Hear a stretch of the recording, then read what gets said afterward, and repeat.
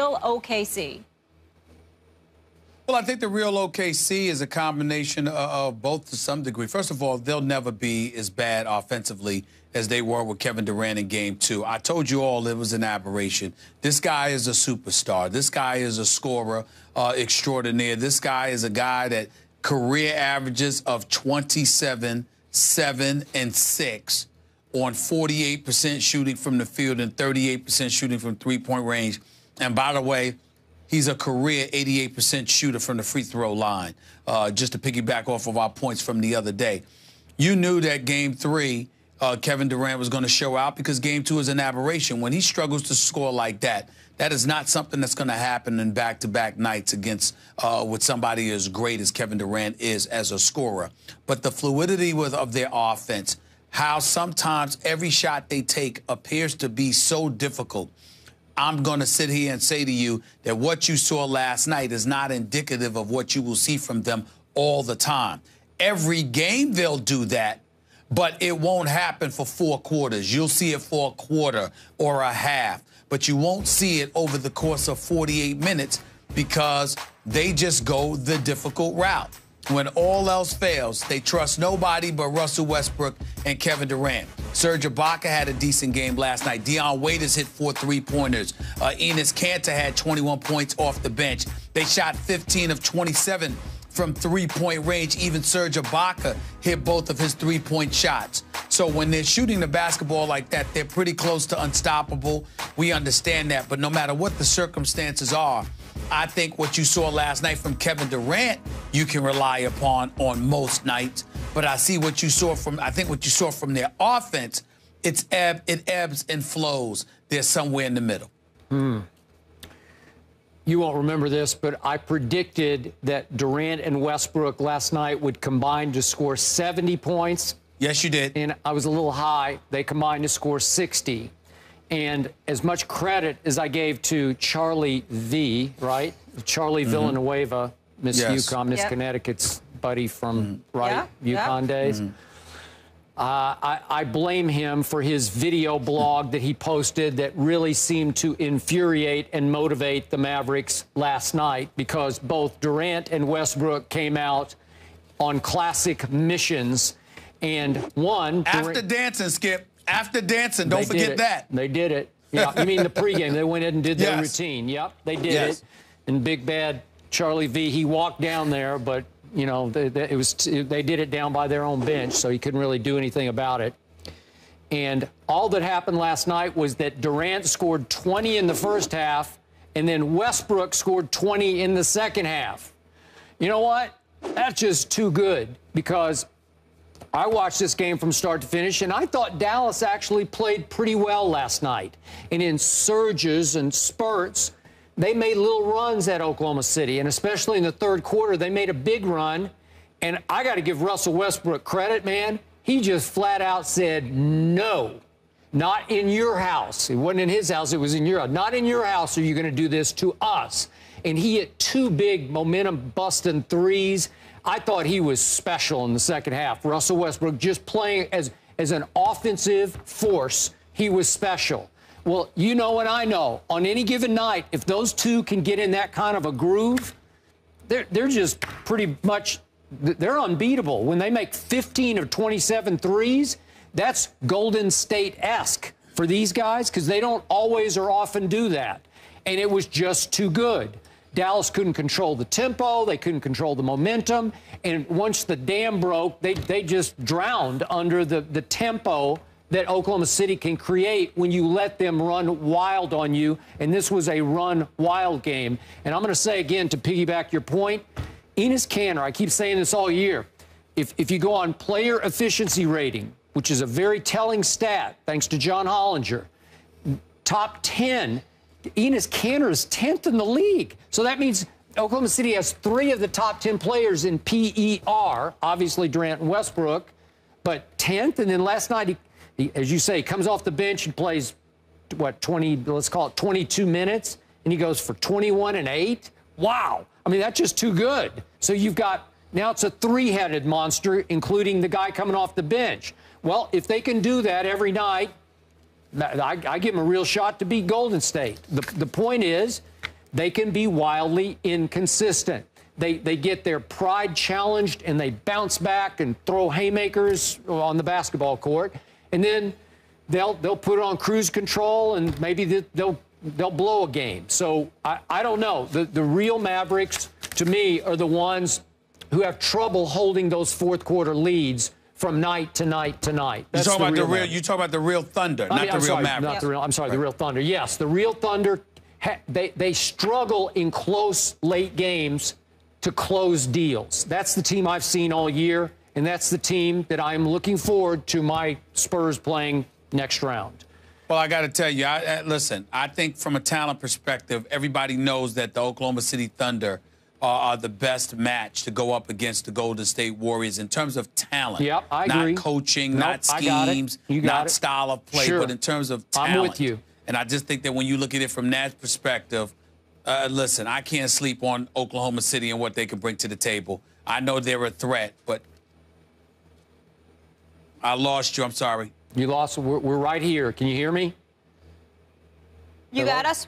All right. Anyway, Game 4, Dallas, is Saturday night at 8 Eastern on ESPN. You can also watch it on the ESPN app if you are out and about. Coming up next, LeBron and the Cavs look to take a 3-0 lead over the Pistons tonight. We'll tell you if they'll do that after the break. You know this team very well. What? Yes, fly, Eagles, fly. What should the Eagles do with Bradford? Right now, they should keep him. And I think you keep him all the way until you draft a quarterback. And then there might be some teams that call you if you take a quarterback, which they're going to do. But I think if you're the Eagles, regardless if you take a guy or not, you can wait and take this guy and go into training camp and go, hey, you're going to compete for the position. You're going to draft a rookie quarterback. If the rookie quarterback obviously catches your eye and says this guy's ready to play, then you start calling some teams and ask people, are you interested in Sam Bradford? But right now, he's a part of your football team, and I think you go about doing your work that way. And Sam Bradford, you know, he came out saying he wants to be traded. It's kind of funny because he's in a no-win situation as a quarterback because he sits there, and if he doesn't say anything, people will say, well, he's not mad that he drafted a quarterback. Yeah. You know, now when he says something, everybody says, well, what are you mad about? You signed a 2-year contract, right? So he's sitting in one of those positions where it's a no-win situation for Sam Bradford. He's got to be professional about it. He signed the deal. He didn't have to sign it. He could have got out of there. You know, he didn't have to sign the contract. He got out, but he decided to. Now, obviously, things have changed since the last time he signed his contract. But right now, I think going forward, they're looking for a future, and it doesn't seem to be Sam Bradford. That's for sure. Stephen A. Well, I think that coach is right. I just think he's not complete with his thought.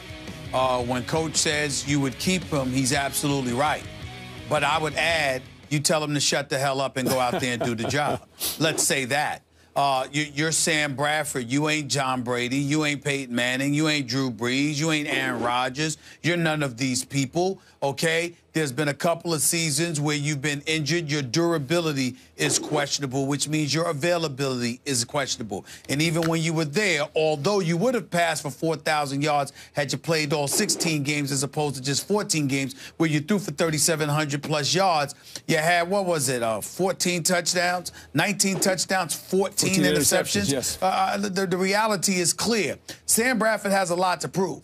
There's a lot of people that didn't even want Sam Bradford back. So the fact that here you are because the Eagles drafted a quarterback, you feeling a bit melancholy, if not ticked off or whatever the case may be, what the hell did you think they needed to provide you with? Security? What is this? Are you retiring? Do you want Social Security? Because that's the only kind of security I think you deserve. Outside of that, you got to go out there and prove it.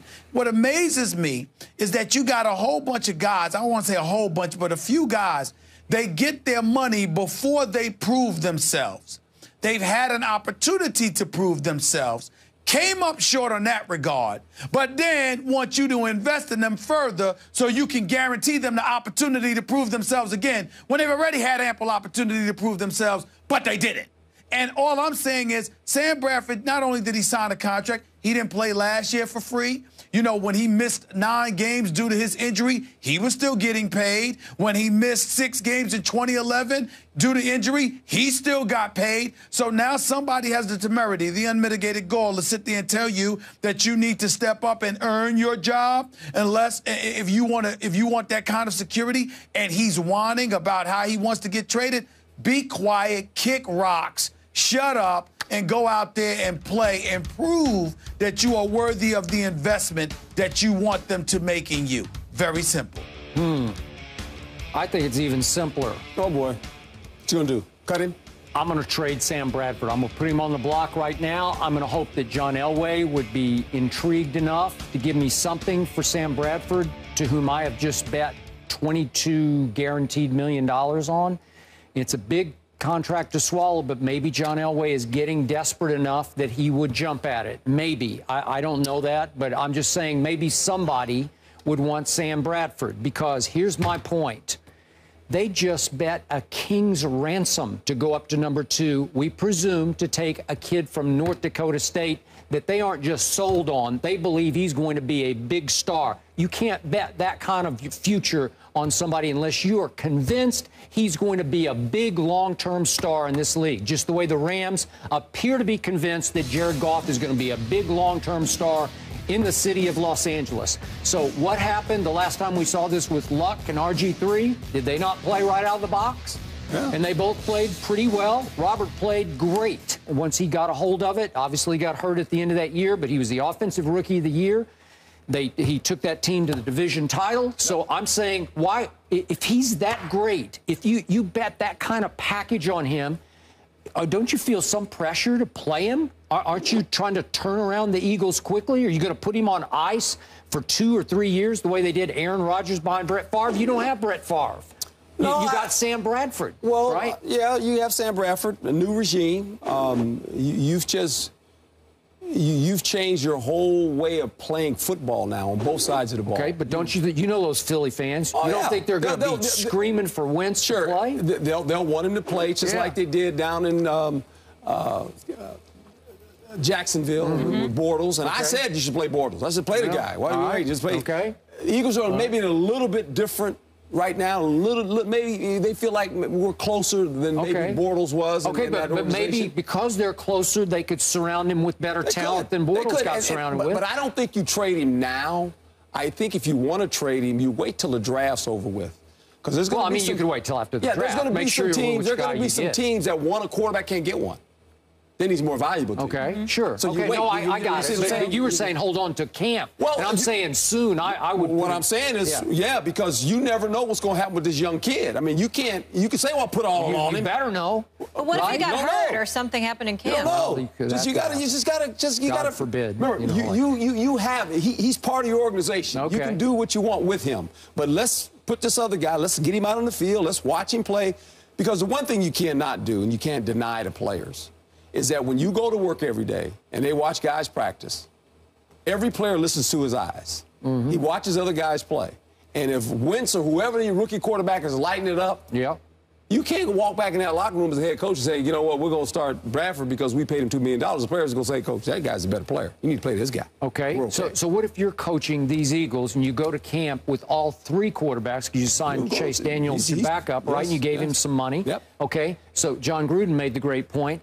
You got 3 quarterbacks. You're paying a lot of money. Okay, what are you going to do? Well, first of all, the only one that knows the offense is Daniels. So you don't have to worry about him. He's not going to get as many reps. He's not going to be a starter. He is the backup guy. Okay. You know that. Yep. You're just trying to determine now, is it going to be the rookie that you draft, or is it going to be Sam Bradford? And it's probably on at the end reps, of the, you mean? On reps. That's who's going to get the reps. That's who's going to get the reps, okay? Okay. Chase Daniels has the reps. All right. He's got them for because 2-3 years in Kansas City. He knows the offense. Okay. He's there to be the backup quarterback. Okay. Who's the starter? But all I ever hear is that Doug Peterson and Frank Reich and John DeFilippo are quarterback makers. And I think there's a little bit of a runaway theme going on here. I think they're getting a little too much credit. But whatever, if they're that good, if they can immediately transform this kid from North Dakota State into a pro quarterback, you should go for it, man. Let's see it. That will be their intentions. They want to get him caught up as fast as they can with professional football. Okay. And if that is the fact, after the second preseason game, if you're looking at this kid and say, you know what, we got to get more reps. He's got to play. Then you're on the phone, and you're trying to deal Sam Bradford. Okay. By that, it may be too late at that point for John Elway. I don't know that. Yeah. Don't know that. We'll see. Know that. Interesting how it all plays out. When we come back, Kevin Durant bounces back in a big way, but who are the real Thunder? That is the question. What happened to those Thunder? Who are they, Herm? They won, them Thunder. They blew them boys out, huh? Yeah. Yeah. You worried about them Thunder, huh? Them Thunder might get a hold of the San Antonio Spurs, huh? I like mess this, around with Herm. Kevin Durant. Bring it on. Bring it on. I'm ready. Oh, yeah, okay. We gonna see. Gonna get interesting.